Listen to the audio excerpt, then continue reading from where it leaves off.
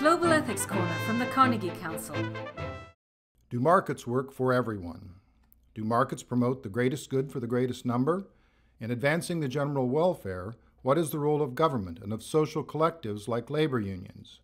Supporters of neoliberal economics argue that free markets are the key to prosperity and long-term growth, which ultimately benefit all.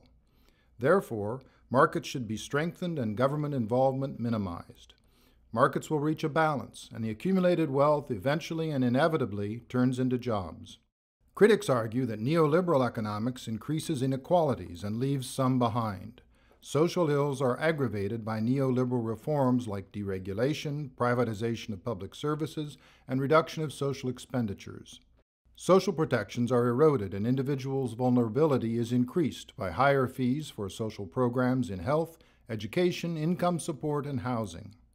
As evidence that neoliberal policies do not work, critics cite the widening socioeconomic gap in the United States since the Reagan era. In Latin America and Africa, Canadian politician Stephen Lewis argues that neoliberal structural adjustment programs imposed by the World Bank and the IMF shredded social sectors and resulted in user fees for health and education. Consequently, Lewis writes, today many children who should be in school and who desperately want to be in school cannot be in school because they cannot afford the fees. What do you think? Should long-term economic growth promised by a free market be prioritized over concerns about inequality? How do you balance a society's need both to create wealth and ensure welfare? This is William Vokey. Made possible by the Carnegie Council for Ethics in International Affairs.